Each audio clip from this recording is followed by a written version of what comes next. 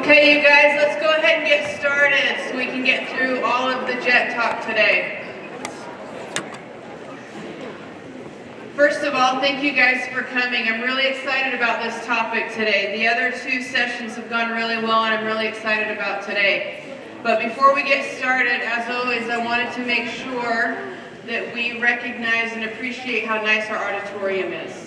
How many of you guys are grateful for our new, beautiful, brand new school? Raise your hand. I love it. Yes. We're really lucky to have such a nice school, and we're really lucky to have this auditorium. So, before we leave today, we need to make sure that we pick up after ourselves and take everything out of here. Okay? And while we're in here, please don't put your feet up on the back of the seats. Okay? We need to respect what we've got. As we go into this Jet Talk today, I just wanted to mention one thing before we get started, okay? When we present these Jet Talks, this is information that I wish I would have known when I was your age. This would have been really helpful. And we present these things to you so that it can help you. I can't stand up here and control everything that you guys do, right? I can't make you take notes. I can't make you appreciate this content. But I do hope that you get something out of these Jet Talks. I hope that a few years down the road, you'll look back at this information and you'll find it valuable. I hope that in a few years down the road, you don't regret not paying attention. That's what I really hope. I hope today that you guys will take ownership and that you will take notes and that you'll apply these things to your life. Okay, but that gets to be up to you. Right? That gets to be up to you. I just wanted you guys to understand that and to remember that, okay? All right, we're going to dive right into the topic today. Developing a value system. How to live by what we value the most, okay? Next slide. So if we're not living by what we value, essentially we're wasting our time. Okay, and we're going to talk about this today. Next slide. Your values are things that you believe are important in the way you live and work. They should determine your priorities, and deep down, they are probably the measures you use to tell if your life is turning out the way you want it to. Next slide. Okay, so we're going to go over 4 steps today to help develop a value system for yourself, okay? And the reason why we develop a value system is so that you can get the most out of your life, right? So that you're not wasting time and you're not living a life that's not valuable or that's not of value, okay? So the first step, and you can start taking notes, is you need to make a list of things in your life that you value. And this is just an example of lots of things that people value. Some of these are my values, some of these are my friends' values. I found some of these online. Okay, so you want to make a big list, and the list could be up to 100. I know when I initially did this exercise, I think my list was like 50. It was pretty long. Okay, so these are just some examples of things that you value. So that would be your first step. Okay. Next slide. So because we don't have enough time in our days or in our weeks or whatever to live by 100 values in our life, we want to really narrow it down to the top 5 or 10 values. Okay, so your next step is to do that, to identify your top 5 to 10 values. Okay? And the way that you can do that is take time to ponder your top values. Okay? You can reflect on your life and look back and remember the times that you have felt most productive, the times that you felt happiest, the times that you have felt most at peace. Okay? And what were you doing? What were you living, or were you living by a value at that time? And that's how you can identify some of your top values. Another way that you can do this is you can talk to people who love you. Talk to people who know you. Talk to people who have the best interest for you, whether it be parents or guardians or teachers, okay, or a coach. Talk to people who love you. Which values will ultimately create the best you? Okay, you can evaluate that. Which values are going to create the best you? Where'd he go? Okay. Once you pick your top 5 to 10 values, I would really encourage you to share those values with people who are important to you in your life. Talk to them and say, hey, what do you think about this? Do you see this in me? Okay? Do you see that I carry this particular value? Do you see that I value friendships? Do you see that I value work? Do you see that I value mindfulness or spirituality? Okay? Share your values with people who you trust. I know that when I've done this value system, I learned about this value system in my early 20s. And since then, I've been learning about it off and on and really try to utilize this in my life. And when I do this, my life runs a lot more smooth. I am fulfilled. I am happy. I feel productive. I have a better self-esteem. I have less anxiety and depression. Okay, so this is something that I put to the test. Okay, next slide. So the next thing that you need to do, number 3, is to define your values. Okay? This is probably going to take the most time out of all of them. And when you define your values, you get to take ownership for it. It gets to be whatever definition you want. Okay? Go ahead and click. So prepare a well-written statement on each value describing why they are so important to you. And I'm going to share a couple of examples with you. So for example, one of my top values in my life is spirituality. So this is how I have defined spirituality for me. I recognize and celebrate that we are all inextricably connected to each other by a power greater than all of us. That our connection to that power and to one another is grounded in love and compassion. Practicing spirituality brings a sense of perspective, meaning, and purpose in our lives, or in particular in my life. Okay, go ahead and click. So the next example that I have for something that I personally value is I value happiness. I value happiness because it is at the core of who I am. Being happy will help sustain me. Okay, so those are some examples of how you can define your values. And again, it can be personal. It gets to be yours. You get to own that definition. So when you're thinking about it and you're talking to loved ones, you can come up with that definition. Next slide. Okay, so what are Coach Jay's values? So I'm going to share with you some of my top values just to give you some examples. Okay, spirituality, relationships, peace, physical health, mental health, happiness, playfulness, authenticity, and empathy.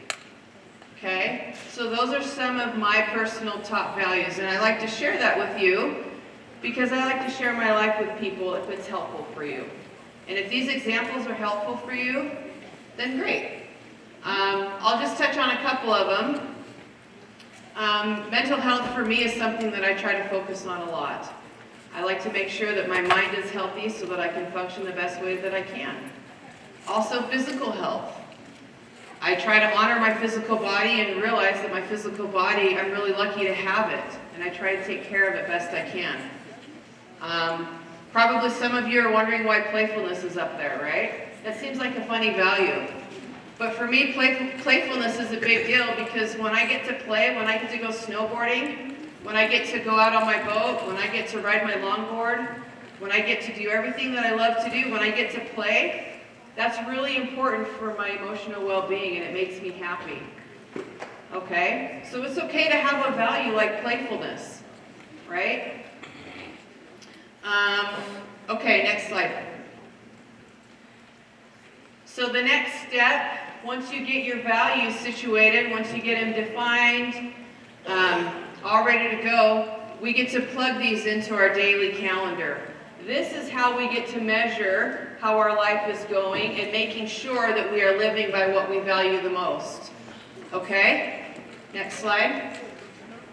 So I'm going to show you an example of what a typical week looks like for me. Okay? And this can help you understand how to create your schedule according to what you value. And when you do this, you go through your values and you make sure that you're covering all of your values in your schedule. Right? Like we said at the beginning, otherwise we're just sort of wasting our time. Okay? So this is an example of the first half of my day for a week. I couldn't get the whole thing on here for the full day, but I'll show you the second half of the day in a minute. Okay, so you can see I go to church. That's how I honor my spirituality.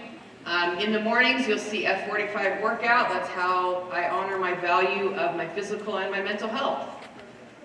Okay, you see on there that I work. I really love my job because I actually get to practice my values in my job. I get to practice empathy. Okay? Hiking with friends. That gets to incorporate my value of playfulness, mental health, physical health. Okay? I also value relationships, and that's where that comes in too. I get to spend time with people that I love. You'll see on there clients. I get to visit with clients when I'm not here. And again, I get to incorporate my values of empathy and also hard work. Okay? Next slide. This is what a typical second half of my day looks like. Okay? I have scheduled in there family time. I have time that I'm interacting and spending time with my kids and helping them with homework and going trick-or-treating. You'll notice at the end of my day, every single day, I wind down and I meditate or I read. Meditating for me is really important for my mental health. It helps me to be mindful and it helps my mind to stay present and healthy. And when I read, one of my values is education. I like to stay educated on what's going on with my job and other things. Okay, so that's just an example of my schedule and how I've tried to incorporate all of my values into that schedule. Okay? Hopefully that's helpful for you as you're learning to create yours. Okay, next slide. So you can't improve what you don't measure, and that's exactly why we can put our values into a calendar. It gives us a way that we can measure how we're feeling. We get to evaluate our lives. So if you put all your values into your monthly schedule, you can try it out for a month, and at the end of the month, okay, you get to evaluate how you feel. Next slide. Which brings us to this. Pay attention to how you feel. Learn to trust yourself and your intuition. Take time to reference yourself and check in with yourself. So at the end of the month, if you feel like something's lacking in your life, if you don't feel peaceful, or if something doesn't feel quite right, guess what you get to do? You get to go back and look at your calendar, and you get to say, okay, which value did I not pay attention to enough? I feel like my family relationships are suffering. Or I feel like the value of education is suffering a little bit. Or maybe mental health. And you get to go and tweak your schedule and figure that out. That's why you have it in your calendar so you can measure it. Okay? Next slide. How many of you guys know who this guy is? Who is he? Tom Brady. Tom Brady. Okay? So Tom Brady, my brother is one of his trainers, and it's been really fun for me to learn a little bit about Tom's life. He's a pretty incredible person. And I've been looking at what he does on a daily basis and how he lives his life, and I want to share a little bit about that with you. Okay? Next slide. Okay, next slide. So let's look at, this is a typical day for Tom when he's not in season. All right? So let's take a look at this schedule and see if we can figure out what his values are. He wakes up, he goes to the gym, he spends time with his family at breakfast. Okay, he goes to the beach. He probably values playfulness. Okay, that's a really mindful activity to do also. He takes a nap, he has lunch, He goes surfing and he works out, so he takes care of his physical body. He has massage and rehab, and then he has dinner with his family. So he values his relationships. And then he does some work for his job. He reviews film, talks to his coach, and then he'll do charity work. Okay, so he values helping other people. And then he has more time with his family, and then he reads stories to his kids, and he goes to bed at 8:30. Okay? Tom is very successful, not because he just focuses on football. He's successful in his life because he has a lot of values and he focuses on all of them. Okay? Tom has also fine-tuned his diet to, it's the most fine-tuned diet I think I've ever seen. You guys can YouTube it and look it up. Okay? And that's why he's so successful, is because he follows his value system. Okay, next slide. I really love this quote. It says, "Carefully watch your thoughts, for they become your words. Manage and watch your words, for they become your actions. Consider and judge your actions, for they have become your habits. Acknowledge and watch your habits, for they shall become your values. Understand and embrace your values, for they become your destiny." Okay? And I believe that that's true. Our values become our destiny, and that's why we're learning how to put them into our daily calendar. Okay? All right, let's go ahead and show that video.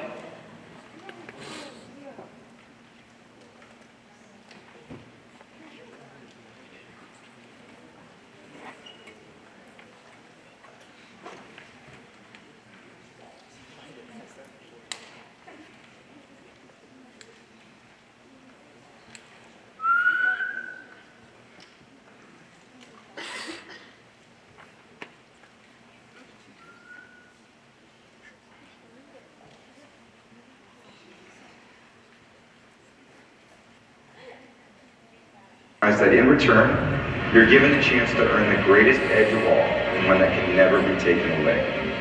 To anyone who's struggling early in the morning or late at night in pursuit of your dream, struggles that many will never see, and to any leaders out there who believe in someone who doesn't yet believe in themselves, keep going. Keep going, because will always finds a way. I want to live a great, impactful, purposeful life, and I want to impact people from the lessons that I've learned and see if people can learn anything and try to relate it in their life some way. I've been fortunate to learn the right things, and what I believe to be the right things will work for me. So I wrote them down, because people ask me all the time, hey, I want to do it. How do I do it? What should I do? And I said, okay, well, let me think about it. And, let me articulate it in a way that, people can understand. I wasn't blessed with a lot of things that they wrote about. They want someone tall, they want someone fast, they want someone strong, they want someone that can, have all these physical traits. But I didn't have all those physical traits at the time. So I had to work to develop other traits, leadership, perseverance, determination, work ethic, discipline. And then you get to be a professional athlete, and everyone's really talented. Well, what other skills have you developed? You can't just rely anymore on being the most gifted, being the most talented. What other things have you been able to develop? And I was fortunate to be in very competitive environments. I'm not going to bring the typical, what you're looking for, but if you give me time to develop, I can develop into something that could, be a great leader of a team and be very disciplined and set the tone and, great work ethic. And those are things that I enjoyed then, and I still enjoy those things now. I'm an athlete. I depend wholly on my body. My body is my asset. I can't go out there on the field and eat, fast food and expect it to perform. If I don't have this, if it breaks down, I can't play. I wrote it in the book, when I was a young 25 years old, I couldn't throw the ball. I had a terrible diet when I was a kid. It was the worst diet, and probably all the way till I was 25. And then I was like, okay, well, this isn't working out well. I'm not quite getting the results I wanted, so why don't I change? Why don't I try some different things? And over the course of 15 years, it came to this. And it's hard to say for someone, hey, do all these 30 things that make a difference. I think the nice right is just start slow. Start with what works for you. Maybe start cutting out a few things, but only if you want. It's everyone's life. They get to choose what they want. It's up to people to determine what they want to achieve. I do have the purpose of wanting to use all the things that I've learned over a long period of time the highest athletic level to teach other people what may work for them in their life so they can do the things they want to do. I just had in my mind like, oh, cool, I went to school and I want to play pro football and I'm going to get picked and of course I'm going to play. You crazy? Why would you not think that I'm going to be able to do that? And everyone else was like, you should really think about another job or you should put together a resume. And I was like, why would I put together a resume? I'm going to go play professional football. I want to be the best I can be. I know when I go out there, it's not to compare myself to this guy or that guy. It's everyone's good, everyone plays good. I still feel like there's still more to be accomplished. I was practicing the last 2 days, working on my technique, on my fundamentals, on all the things with my training. I still feel like I can be better, be a percentage better.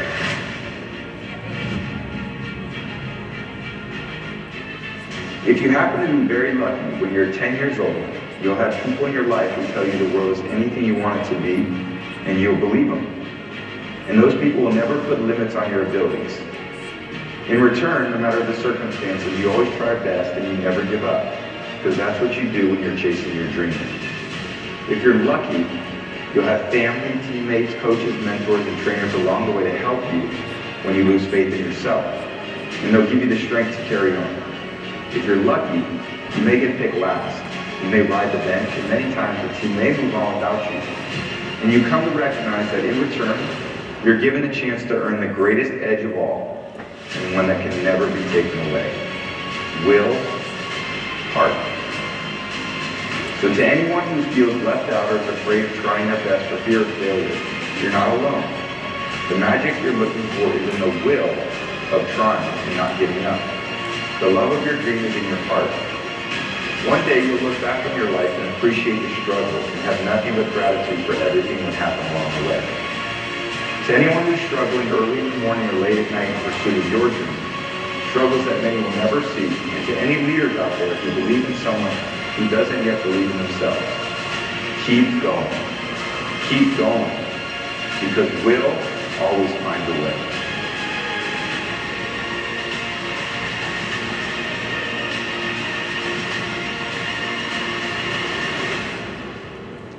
Okay, really quick before we leave, a couple things that I really loved about what he said is he doesn't compare himself to other people. How do you learn? Okay, comparisons can paralyze us. Please don't compare yourself to others, and please realize that you can keep getting better in your life, even when you're 42 like Tom Brady or 42 like me. Okay, don't expect perfection. You guys get to own your values and you get to start on them right now. And they're not going to look perfect right now. But if you start on them, you can tweak them and work on them for the rest of your life, okay? Thanks for coming, you guys. I hope you have a great day. Yeah,